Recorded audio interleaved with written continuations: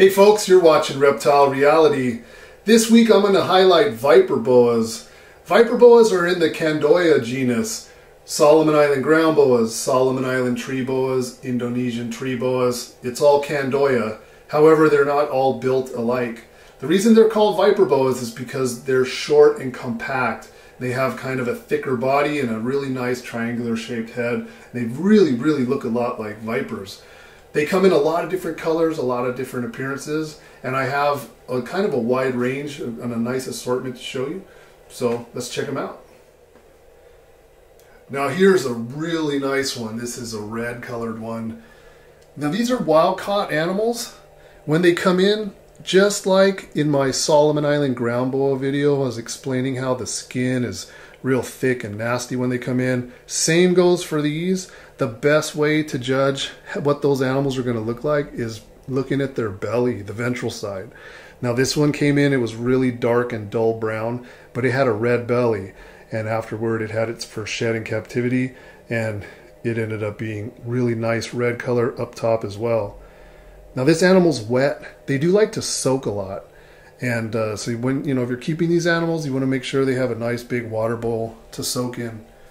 And it's been my experience that they will eat rodents readily. Every once in a while you'll have a holdout for geckos, but for the most part, when you're looking at animals that already have some size to them like this, they will take rat pinkies and mouse hoppers, no problem.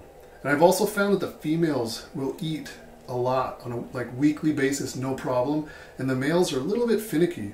They'll only eat maybe once or two, maybe once a month, sometimes once every other month. But because their metabolism is so slow, they really don't need to eat that much. So this is one of my red animals. Now here's another one. This one has me a little bit confused.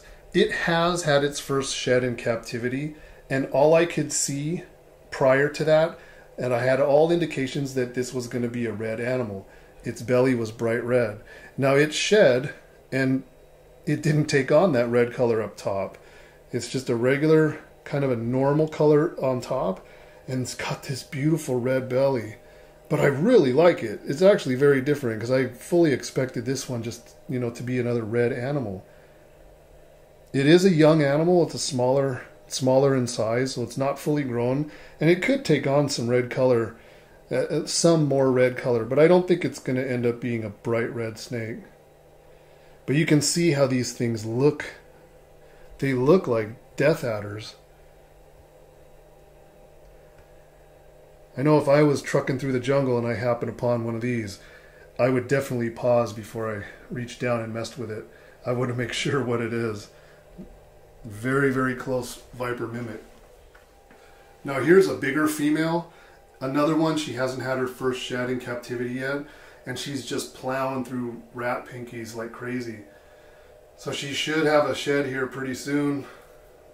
Now her belly color is just kind of tan, so I'm not expecting a lot of color to pop out on this animal. So that's just kind of your typical adult female.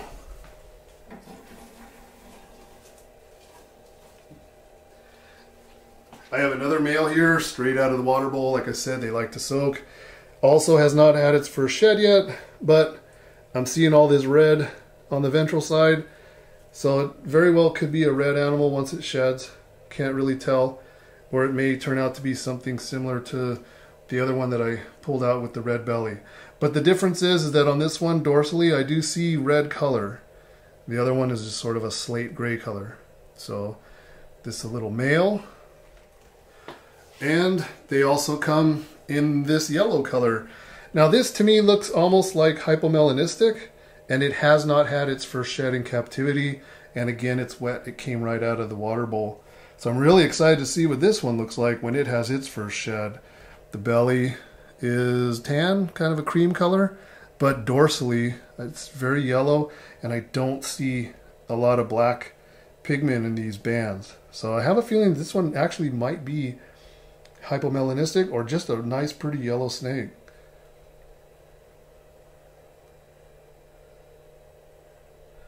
So of all the viper boas that I showed you, that's basically the full size range.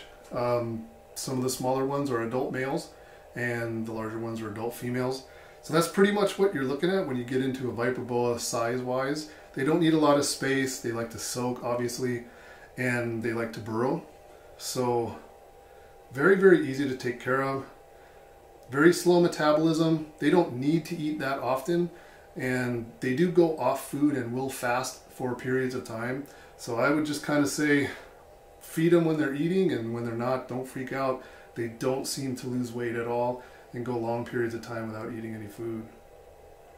Now, viper boas used to be very, very common. They used to be imported in pretty good numbers on regular basis. It's not like that anymore. They don't come in that often, and when they do, it's in very, very small numbers.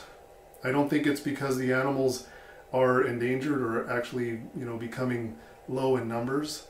I think it's just that the animals aren't highly sought after, and they're not high dollar animals, so the collectors aren't specifically targeting viper boas.